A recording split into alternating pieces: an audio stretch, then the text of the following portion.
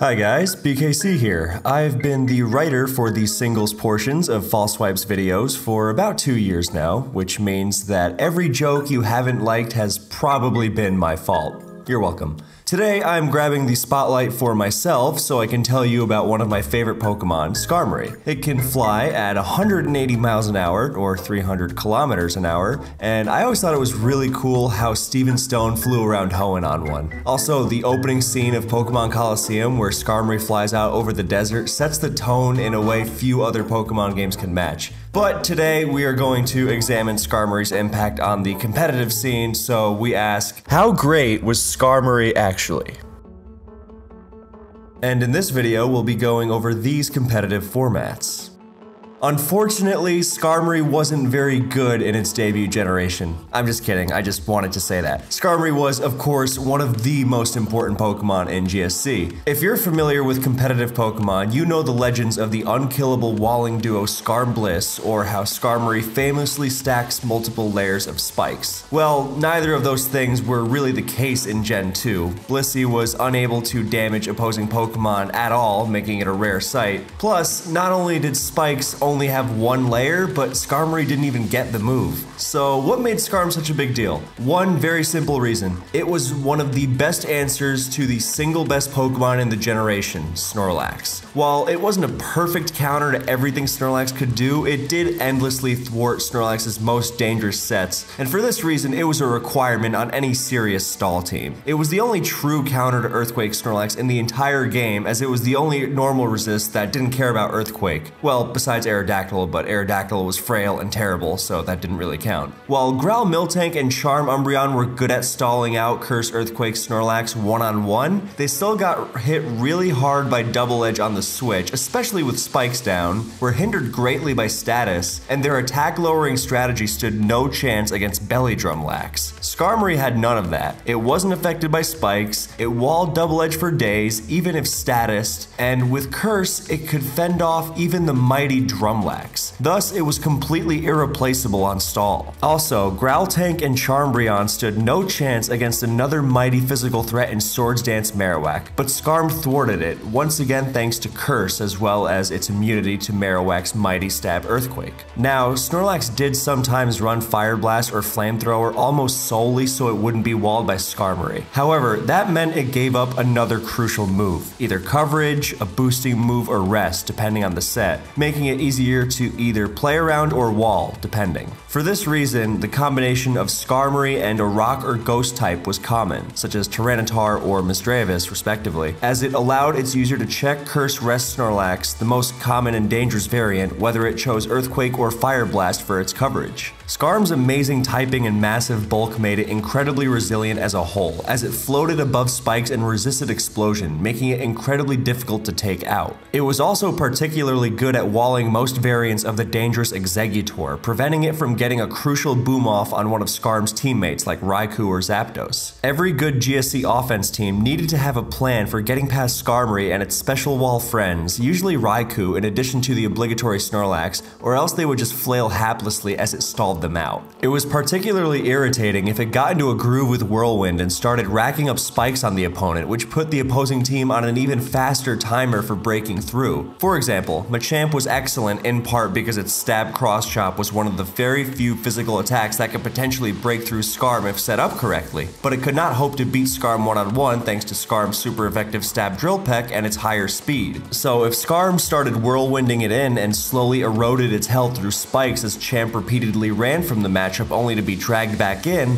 then one of the opponent's few options for breaking through Skarm would have its odds significantly worsened. Overall, its debut generation was where Skarmory first made its name as a legendary physical wall. It was the most reliable option there was for fending off the variants of Snorlax that trucked through quite literally everything else, i.e. the most dangerous Lax variants, and came to define much of the GSC metagame through its walling prowess. Skarmory received a ton of buffs in Generation 3. It learned Spikes, which now went up to 3 layers, and combined with Tyranitar's permanent Sandstorm for easily set up incredibly powerful passive damage. With the introduction of split EVs as well as power creep with Choice Band and boosting moves like Dragon Dance, it wasn't as much of a wall anymore, but it still staved off a ton of the metagame, especially as it resisted nearly all the physical moves now boosted by the new Choice Band. And its Spikes, phasing, and occasional Toxic wore opposing teams down with incredible ease. It was a staple of one of the most dangerous team styles in Advance, the TSS teams, or the Toxic Spike Sandstorm teams, which focused more on dishing out as much passive damage as possible. Skarmory was incredibly resilient itself thanks to its immunity to all 3 of Toxic Spikes and Sandstorm. No other Pokemon was immune to all 3. Also, this was the generation where the Skarm-Bliss combo took off and established itself as one of Pokemon's foremost household names. While the two were not immovable, they were immensely reliable at switching back and forth between physical and special attacks while wearing the opponent down with passive damage. Plus, Blissey could keep Skarmory healthy with Wish, further solidifying the duo's longevity in the face of opposing attacks. Now, Skarmory did have a foil in the form of Magneton and its newly gained ability Magnet Pull, which let it trap Skarm and slam it with Thunderbolt. Mag's sole reason for existence was pretty much just KOing Skarm, and entire team styles, mostly physical offense, were born from its ability to take Skarm out of the game. Devoting a team slot to a potentially useless Pokemon like Magneton just to remove Skarm spoke to how utterly dominant and potentially unkillable Skarm was. Plus, Skarm was so good that even with Magneton in the picture, it thrived and remained one of the absolute best Pokemon in the metagame. Spikes were so powerful, especially in Sand, that even if Magneton removed Skarmory, the 1-layer Skarm would leave behind would help its team immensely. Especially defensive Skarmory also almost always survived Thunderbolt, allowing it to get a 2nd layer of Spikes or phase the Magneton out, with the latter allowing the Skarm user to preserve it and have crucial death fodder for later in the game. Plus, it was not like Skarm was necessarily helpless against Mag. Though it required tough prediction, the Skarm player could potentially switch out as Mag came in to attempt to trap the Skarm and trap it back with Dugtrio, removing it from the game and giving Skarm free reign. Even one's own Magneton could potentially toy with other Mag, especially if the opposing Mag was running Hidden Power Grass and not Fire. Finally, some players even ran offensive HP ground Skarmory sets, which were more unreliable overall due to their lack of defensive investment, but could completely turn the table on Mag. Now, though it may seem like it, Skarm was not merely a defensive spreader of passive damage. Yes, that was what it excelled at, but that did not mean it only fit on defensive teams. In fact, the TSS teams where it shone brightest were more offensive than anything else. Oh sure, they had bulky Pokemon and loved their residual damage, but their aim was not to switch around endlessly until the opponent ran out of HP. No, they wanted to force their opponent into a situation where they could no longer handle the TSS team's offensive threats. And Skarm's Spikes hitting every non-flying and levitating Pokemon were a huge part of enabling these offensive threats. The best example was Aerodactyl, tied for the fastest Pokemon in the tier, who most TSS teams anchored on to clean the opposition up late game. In its own right, Aerodactyl was a strong offensive Pokemon, and with Sandstorm limiting the longevity of bulky Pokemon like Suicune, it was already difficult to counter. However, the metagame's #1 physical wall, Swampert, was immune to Sandstorm and switched into Aero all day. Now, Swampert was pretty resilient, but with Spikes in the picture, Spikes that Skarmory set up effortlessly in Swampert's face by the way, then Swampert would struggle to switch into Aero more than a few times. Spikes were great at supporting Pokemon with grounded counters as a whole. In a similar vein to Aero, Dragon Dance Tyranitar's boosted stab rock slides cut through flying types, meaning that it was mostly Spikes vulnerable Pokemon that checked it. Thus, Skarmory was huge in turning already dangerous threats into absolute monsters with very little effort.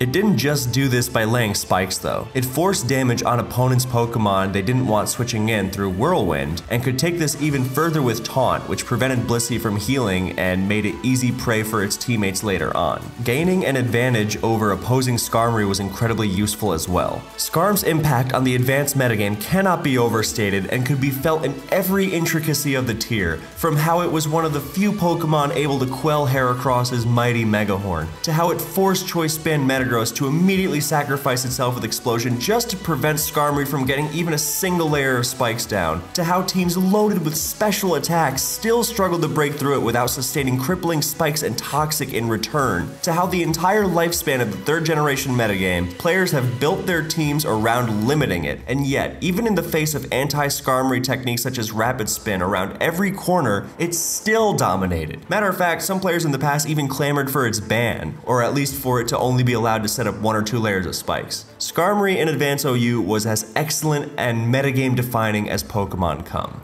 The 4th generation was power crept like hell, and in addition to all the buffed base power moves like Close Combat and Focus Blast, further boosted by all the Life Orbs and Choice Specs flying around, the new physical special split meant Skarmory no longer resisted nearly every physical attack in the game. However, Skarm got several buffs of its own. First off, it finally gained instant recovery and roost. It also received Stealth Rock, but since rocks were learned by pretty much everything, including Skarm's favorite partner, Blissey, and spikes had more limited distribution, it preferred to focus on spiking. However, it did love the addition of rocks as they complemented spikes beautifully, both hitting the flying and levitating Pokemon that hovered above spikes as well as providing even more damage on grounded Pokemon. Magneton received an upgrade in the form of its evolution Magnezone, but Skarmory could now escape the clutches of Magnet Pull with a new item Shed Shell. Of course, Leftovers recovery was preferred, so it did not have to manually heal off little hits like U-turns with Stealth Rock up, but the fact that it had the option to single-handedly ruin the strategy Magnezone teams were built around was amazing in and of itself, thus being able to thwart teams loaded with dangerous physical attackers like Scizor, Kingdra, Gyarados, and Dragonite. Skarm's ability to shrug off the newly buffed Outrage in particular was invaluable, especially when the dangerous Swords Dance Garchomp was still allowed. Plus, the greater overall power level meant Skarm was not as unkillable as in the previous generation, meaning Magnezone at the height of its usage was never nearly as popular as Magneton was in Advance. Anyway, speaking of that which was prominent in Gen 3, Skarm Bliss was as powerful as ever in the new generation, spreading increased residual damage with Stealth Rock hitting everything, as well as the potential addition of Toxic Spikes limiting option to break through them even more. The pair thrived even in the face of the famed Skarm Bliss killer, mixed Infernape, especially when paired with Cresselia in the early stages of Diamond and Pearl. Many an inexperienced player clamored for the duo, or the trio in Skarm Bliss Cress's case, to be banned. Cress fell off as Platinum came and introduced Scizor and the Rotom appliances, as well as eventually Latios, but Skarm Bliss remained strong throughout the generation. Finally, Skarm received an upgrade to its stab as it went from the rather unimpressive Drill Peck to the surprisingly powerful Brave Bird, whose recoil was minimal and provided big smacks on not only Pokemon Skarm checked, such as the aforementioned physical attackers, but also on Pokemon that often tried to switch into it, like Starmie and Infernape.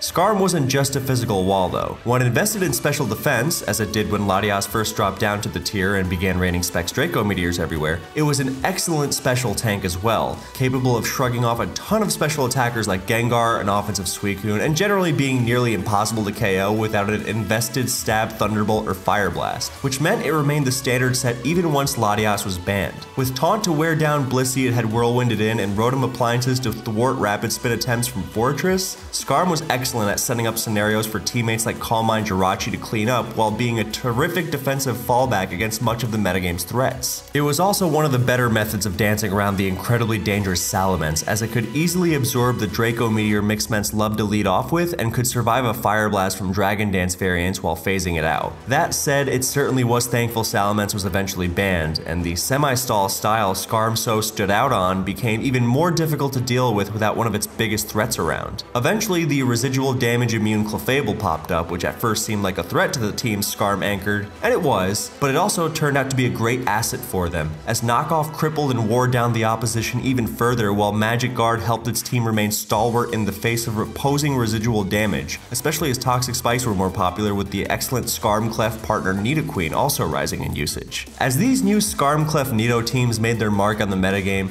dangerous physical threats like Superpower Breloom and Choice Band Gyarados appeared to power through them. That is, until Skarmory adopted physical defense investment again and shrugged them off with ease, making its teams even more difficult to break through. All in all, despite not being an offensive threat, Skarmory was once again one of the best, most important, definitive Pokemon throughout every single stage of the 4th generation of OU. Skarm was also excellent in Ubers. It shrugged off all the choice Draco Meteors, Outrages, and Spatial Rens flying around. It dominated the bulky and often choiced steals used to check those same Draco Meteors, Outrages, and Spatial Rens, such as Choice Band Scizor and Choice Scarf Jirachi. It walled the majority of Groudon sets. It walled most Dragon Dance and Swords Dance Rayquaza. It completely completely stuffed Garchomp, and its spikes wore down dangerous, often choice threats like Kyogre. Skarm's resistances in Whirlwind forced the opponent to switch around, and switching around was of course painful thanks to the spikes. Spikes also made Skarm's partner Pokemon like Latios even more dangerous. Skarm had to be careful with Uber's weather dynamic, as it would crumple two potential sun-boosted fire moves and rain-boosted water moves, as well as perfect accuracy thunder, but on the other hand, it would shrug off rain-weakened fire moves like Giratina Origin's Hidden Power Fire, and sun-weakened water moves like Palkia locked into Hydro Pump without a problem, while 50% accurate thunders were not something the opponent wanted to be throwing out. In short, Skarm was amazing.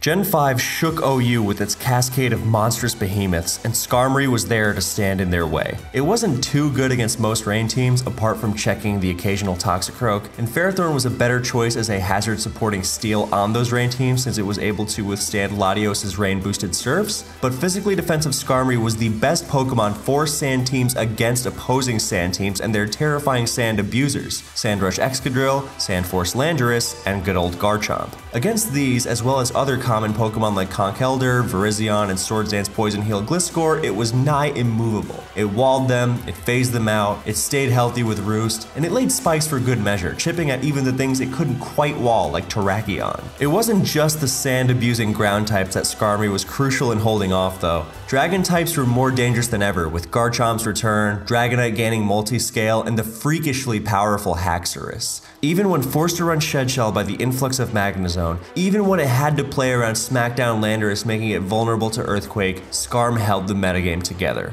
Eventually, OU calmed down quite a bit. Garchomp was banned and Excadrill followed. As a bonus, Dragmag teams had a major drop in usage. Sandvale Flying Gem Acrobatics Gliscor rose to take Garchomp's place, but neither it nor the Subtoxic Poison Heal set were nearly as dangerous as Chomp. With the significantly less frenetic pace of the metagame, Skarmory no longer had game after game of just barely holding off threat after threat for its team, and was able to focus more on spiking. It remained a centerpiece of the metagame, but less as a necessary defensive wall and more as an effective residual damage component of the newly hazards and sand focused metagame that lasted through the end of Black and White 1. Sandstall teams were especially effective since Rain had lost a major threat when Thundurus was banned alongside Excadrill. Since Skarm was no longer scrounging for every bit of recovery it could get with leftovers or avoiding Magnezone with Shed Shell, it was free to explore a new item, Rocky Helmet, which piled on even more residual damage and was particularly useful for chipping Pokemon like Forretress and Starmie attempting to rapid spin against it, allowing Skarm to win long-term wars of attrition. It was also nice against offensive teams, punishing Dragonite, Acrobatics Gliscor, and Scissor's U-turns, with his last part being especially useful when the metagame was overrun by the combination of Volt Switch and U-turn known as Volturn. Never for a minute was Skarmory not one of the best, most important Pokemon in Black and White 1. Then Black and White 2 came and turned the metagame on its head. Rain came back with a vengeance, releasing monsters like Keldeo, Thundurus, Therian, and Tornadus Therian. Landorus also got a new Therian form, but that wasn't all. Its regular form, now known as the Incarnate form, received Sheer Force, turning it into a violently powerful special attacker further powered up by Life Orb that didn't have recoil on Earth Power and Focus Blast due to their secondary effects. Genesect was shredding the entire metagame. Finally, shortly into Black and White 2's existence, Garchomp was unbanned and Kyurem Black followed soon after. So how did Skarmory fit into this metagame? The answer was with the return of the specially defensive set. Even without physical defense investment, it was still an excellent counter to Garchomp and Landorus Therian, and its newfound special bulk allowed it to stave off Life Orb and Specs Tornadus Therian's Hurricanes and Focus Blasts all day while not being at all prone to its common partner Dugtrio. Rain teams were more offensive than ever and rarely stopped a spin, meaning Skarm's spikes tended to go up uncontested and thus chipped away at the dangerous Genesect and Keldeo. It also helped somewhat against Landorus Incarnate. While it wasn't able to switch into the sheer force, pun intended, of Focus Blast for fear of being cleanly 2-hit KO'd through leftovers, it took just little enough to be able to roost stall Lando in a one-on-one situation. With how much of a threat Lando was, anything a team could do to withstand it was valuable. Thus, Skarm's ability to check it if it found its way in on an Earth Power or HP Ice was a major boon, since Lando was famous for ransacking the bulky teams Skarm was such a major part of. Eventually, the metagame calmed down once again. Genesect was banned, Tornadus Therian was banned, Deoxys Defense was banned, and Landorus Incarnate was banned, meaning that once again, bulky hazard stacking sand teams took over, with Skarmory as integral a piece of them as ever. It still ran a specially defensive spread, as this let it fulfill the invaluable role of an Alakazam check unaffected by spikes. However, for the first time, it was not purely a Pokemon seen on defensive teams. The Deoxys defense ban was pertinent not only because DoD hyper offense was difficult for defensive teams to handle, thus making those defensive teams better post-ban, but also because players were searching for a new hyper offense suicide lead able to replicate what DoD did. Turns out Skarm was the best choice with a brand new Custap Berry set. Now, Gen 5 had buffed Sturdy to become a built-in Focus Sash, but for the most part, Skarm only ever used it in emergencies, such as sacrificing itself to check Volcarona with Brave Bird. However, with this new set, it was making use of it on a game-to-game basis. With Sturdy, it would survive any hit to get up rocks, and on the next turn, the Custap Berry would activate, allowing Skarmory to go first, either getting up a second layer of spikes or KOing itself with Brave Bird to prevent Rapid Spin attempts. It also packed Taunt to prevent opposing rocks from slower Pokemon like Hippowdon, making it an all-around solid lead choice. And just like that, Skarmory was the new face of hyper offense. Of course, its primary role was still as a spike stacking anchor of bulky sand. Eventually, the metagame shifted from favoring sand teams to completely revolving around them, with Skarmory spikes fully abused by the Magic Guard Psychic types, Reuniclus, and the aforementioned Alakazam. Skarm's spike immunity and instant recovery meant it was favored over Ferrothorn, allowing it to fully engage in the long battles those teams shone in. To combat this metagame, Excadrill was unbanned with the caveat that Sandrush sets could not be used on sand teams, as Sandforce and Moldbreaker sets had been released. Thus, Skarm became more important for sand teams than ever. Unlike Ferrothorn, it could switch in on, check, and spike against any variant of Excadrill all day, which strangely enough was important against Rain because that was a style using Sandrush Drill. Eventually, Rush Drill was banned as a whole, and the metagame shifted slightly more to Tentacruel Rain with Thunderous Therian, which in conjunction with Latios and Rotom Wash's huge popularity led to a rise in Ferrothorn. Dragmag also experienced a resurgence in popularity, and Skarm could no longer afford to run Shed Shell, as leftovers and Rocky Helmet were simply too important. However, even if Skarm got trapped, its spikes would remain valuable, and it would often take a Banded Kyurem Black or Dragonite with it, with repeated outrages racking up Rocky Helmet damage. This allowed its user to preserve their secondary physical check for the Scarf Garchomp waiting in the wings on their Dragmag using opponent's team. However, even at this, its lowest point, a far cry from the near necessary place it held in the metagame before, Skarmory never ceased to be an excellent important Pokemon as a whole for its efficiency in dealing with opposing sand, especially since it handled threats as huge as Excadrill and Alakazam, and nearly every sand team had one of those too. All in all, Skarmory was one of the most important Pokemon in the 5th generation of OU. Throughout its entirety, it held the metagame together against several of the biggest threats around while reliably laying down its trademark spikes. Skarm was solid in Ubers once again. Ferrothorn was a better Pokemon overall since it was an amazing check to King Kyogre and Leech Seed was simply impossible to switch into, but Skarmory countered the mighty Extreme Killer Arceus and got the better of Ferrothorn thanks to Taunt. This, in conjunction with its spikes immunity and instant recovery, allowed it to slice through stall teams relying on Pokemon like Chansey and Jirachi, as well as safely forcing most other Arceus forms like Ghost, Fighting, Dark, Grass, and Ground to burn through their Recover PP quickly lest they fold to accumulated spikes damage. As always, it shrugged off choice Dragon moves with ease and staved off most variants of Groudon. It also countered Excadrill, who was dangerous in Ubers as well, and was one of the best sponges for Choice Scarf Genesect's U-turn. The metagame's greater power with new Pokemon like Kyurem White and Zekrom in addition to old threats in Kyogre and Palkia meant that Skarm's overall walling capabilities were diminished, but it remained a solid, useful Pokemon for many bulkier teams.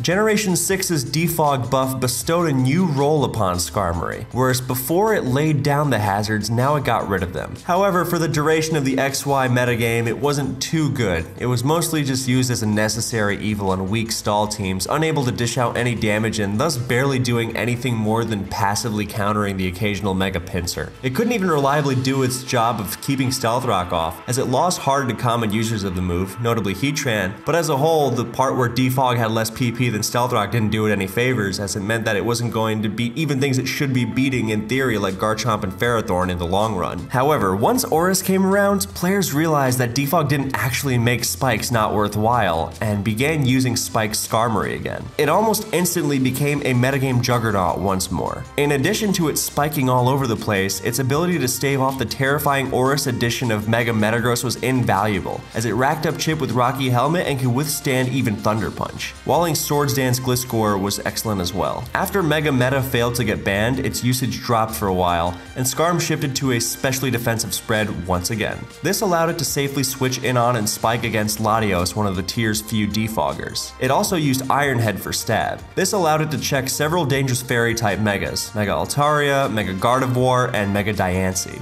Diancie was especially relevant as its magic bounce would make Skarm spike on itself, but since it feared an Oko from Iron Head thanks to its quadruple weakness and couldn't even 2 a KO specially defensive Skarm with HP Fire, this wasn't a problem. Also, while it wasn't a Mega, one could never be too safe against Clefable, especially since Clef stood in the way of Skarm's strategy of crippling the opposition with spikes. While Iron Head wouldn't be 2 a KOing it, Calm Clefable would be 3-hit KO'd and forced to burn a lot of soft-boiled PP, all while not threatening Skarmory even with leftovers. This was yet another cross-generational example of how far special defense investment goes on Skarm. The specifics of Skarm's role shifted a few more times in accordance with the rises and falls of the offensive Pokemon around it in the metagame. Double defog teams with Sash Dugtrio had a brief surge in popularity. Turns out Skarmory wasn't such a bad defog user when it wasn't the only one on its team, and alongside Zapdos it was excellent at denying opposing Stealth Rockers, facilitating Sash Dug to its full extent. Eventually Dugtrio was banned and the strategy was no longer worthwhile. At the same time, Mega Metagross and Swords Dance Gliscor experienced resurgences, so Skarmory shifted back to a focus on a physically defensive set that handled them, unlike its spiking competition Ferrothorn. Skarm's spikes immunity and instant recovery providing it with superb longevity were also significant in giving it several notable advantages over Ferro in the spike-laden elongated balance wars that came to provide the Oris landscape. With Mega Meta's regained popularity making the aforementioned Fairy Megas more or less obsolete, as well as Clefable running a bold nature quite often, the need for Iron Head dissipated, and Skarm began to explore some new options. Several players used a set of Spikes, Roost, Whirlwind, and Defog. This gave it flexibility, as it meant it could either lay the hazards or remove them depending on what was needed in that specific situation for its team. Brave Bird was also used on occasion. Its main purpose was thwarting Mega Metacham and Mega Heracross, who were renowned for thrashing the balanced style of team Skarm found itself on, but it also turned Skarm into an emergency check with Sturdy against Serperior and Volcarona. When physical offense teams with monsters like Bellydrum, Azumarill, and Swords Dance Bisharp in addition to Mega Metagross surged, Skarmory was there to stand in their way, potentially even using counter to bounce their powerful attacks back at them. Once again, here was a team style Skarm was more efficient against than Ferro. Overall, Skarmory got off to a slower start in this generation, but once it found its groove, it became an elite meta-defining Pokemon once again. Skarmory had a good niche in Ubers once again. The tier's main spiker was Klefki, since it was able to check the terrifying Xerneas, but Skarm was a great Pokemon nonetheless. With a physically defensive set, it staved off several of the tier's most dangerous Pokemon, such as Mega Salamence, Extreme Killer Arceus, Swords Dance Arceus Ground, and most variants of Rayquaza and Primal Groudon. It was also excellent against lesser seen but no less terrifying threats like Mega Mewtwo X and Mega Kangaskhan.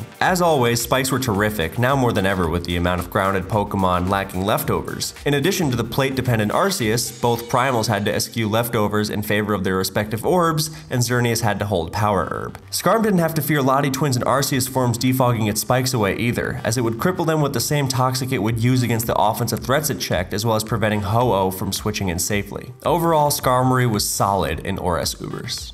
Sun and Moon came out, and Skarmory established itself as one of the most important Pokemon on the Dugtrio stall teams that dominated the tournament scene, with Dug's attack stat receiving a major buff and thus making it even easier for it to pick off the few Pokemon threatening to break through these stall teams that were already difficult enough to handle to begin with. Skarm's ability to counter so many of the metagame's topmost threats, even those packing Z moves, made it invaluable. It staved off common Stealth Rockers Garchomp and Landorus Therian, though it had to be careful around Rocky MZ Swords Dance variants of the latter, as well as other dangerous Swords Dancers in Tapu Bulu, Kartana, and Mega Scizor. With a Spikes defog set, it could choose between spiking up to wear the opposition down or defog to preserve Dug's Sash, the latter made easier by its teammate Mega Sableye handling several hazard setters it might not want to switch into, such as Ferrothorn. Furthermore, Dug's ability to remove Heatran made this core even nastier. If Skarm's team was running Ground DMZ Dugtrio, it didn't have a Sash that needed to be preserved, and thus Skarm could prioritize spiking, making it even easier for Dug to pick things off. As you may have been able to tell, tell, Dugtrio was what really drove the viability of these teams, and thus when it was banned, Stall took a huge massive hit and Skarmory basically dropped off the face of the planet. For the first time ever, it had steel flying competition that was a better choice on non-Stall teams. Celesteela kept the ability to thwart Tapu Bulu and Kartana, but unlike Skarmory, it also had huge special defense which allowed it to easily handle the dangerous Tapu Lele and Mega Alakazam. While specially defensive Skarm had been good against similar threats in the past, now they were simply too powerful. Not to mention that Stela actually threatened them with Okos thanks to its powerful Heavy Slam. Furthermore, while Stela didn't have Roost, it did have access to an absolutely incredible move in Leech Seed, wearing down opposing offensive Pokemon like Heatran and Magearna far more quickly than Skarmory could. Skarm Spikes were also easily replaceable. Spike's Greninja was everywhere, and so was Spike's Ferrothorn, which was incredible largely because it was so good against Greninja, Ash Greninja in particular. Outside of Stall, there wasn't that much of a reason to use Skarm when both its defensive utility and spikes were found on Pokemon that had far better matchups against the metagame at large. Stall had a few sporadic appearances still, and Skarm was used on some of those teams. It even used HP Fire for Kartana a few times, but it was no longer anywhere close to a requirement. For physical walls and/or hazard clearers, those teams tended to prefer Pokemon that matched up better against the meta as a whole. This meant Pokemon like Poison Heal Defog Gliscor, Defog Mega Scizor, Rapid Spin Avalugg, Physically Defensive Tangrowth, Defog Zapdos, and Defog Moltres. However, turns out Skarm was better than it had been given credit for once it had been explored a little. Near the end of the generation, a few players did use Skarm outside of Stall with decent success. It combined the physical threat checking of Celesteela with the spiking capability of Ferrothorn, thus saving its team a slot, and all it required was utilizing different checks to Greninja and the Psychics. This opened up some interesting new avenues for team building. After all, Skarm did reliably check several dangerous threats, and spikes were always appreciated, especially as they opened up a move slot on the already dangerous Greninja. Toxic crippled several defoggers, namely Tornadus Therian as well as Rotom Wash and Scarflander Therian. Against Tapu Fini, whose Misty Terrain shielded it against Toxic, Skarm could simply play to its strengths, the long game, as it easily stuck around with Roost and had more Spikes PP than Fini had Defog.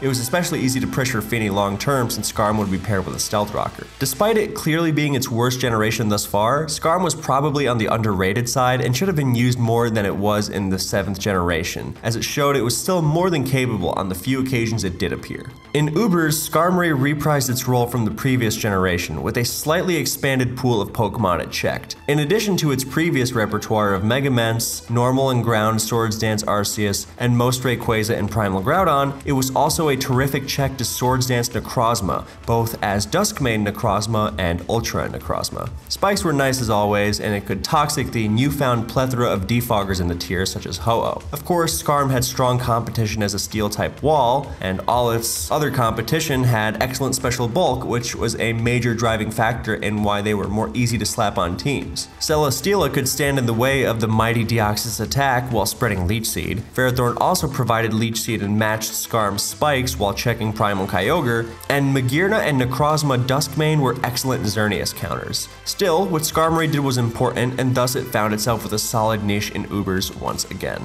Generation 8 has seen Skarm have it tougher than ever as far as OU is concerned. It has excellent new steel flying competition in Corviknight, who can PP stall easily with pressure alongside Roost, packs Defog and Taunt just like Skarm, can set up and sweep with a terrific substitute bulk up set, and can maintain momentum with U-turn. Now, what it doesn't have is spikes, but it has never been easier to deal with hazards than now thanks to the prominence of heavy duty boots, which completely ignore them. So the unthinkable has finally happened. Skarmory has dropped to UU, where it remains at the time of this video. There, it is excellent. It walls the most dangerous physical attackers in the tier, Krookodile, Bisharp, Mimikyu, and Lycanroc, as well as being a solid check to Terrakion, and generally being excellent at spreading chip damage thanks to Rocky Helmet. However, it's not just a wall. Gen 8 gifted Skarm one of the most amazing moves it could have asked for in Body Press, which turns its enormous defense stat into a weapon that allows it to dish out actual damage. Of course, Roost is also a given, but Skarm has a lot of flexibility in its last two move slots. With Iron Defense, it can make itself even bulkier and at the same time effectively stronger. Toxic threatens otherwise safe switch-ins like Keldeo and Rotom Wash. Ironhead is solid stab for Mimikyu and prevents Hatterene from switching in freely. Finally, good old spikes are always an option, as heavy-duty boots aren't as prominent on grounded Pokemon as they are in OU, meaning the spikes will still be useful for chipping away at dangerous top-tier Pokemon like Jirachi and Kyurem, as well as the aforementioned Keldeo and Terrakion.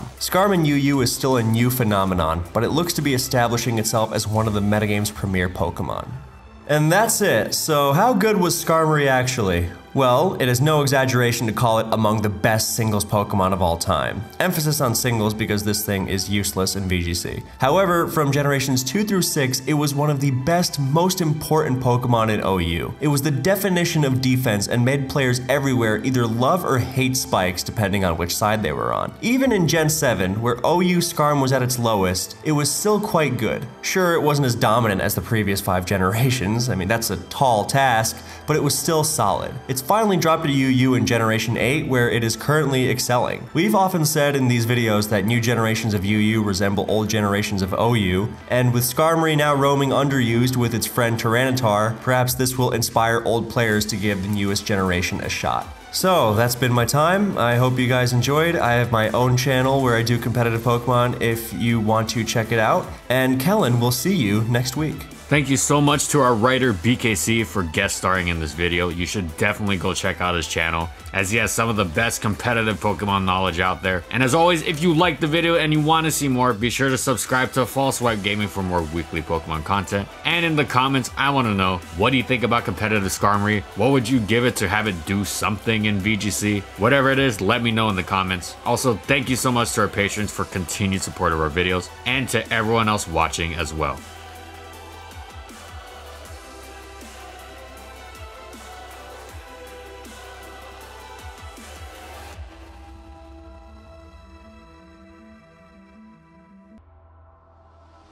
And follow my crew on these social media platforms. And that's all I got. See you next time, everyone.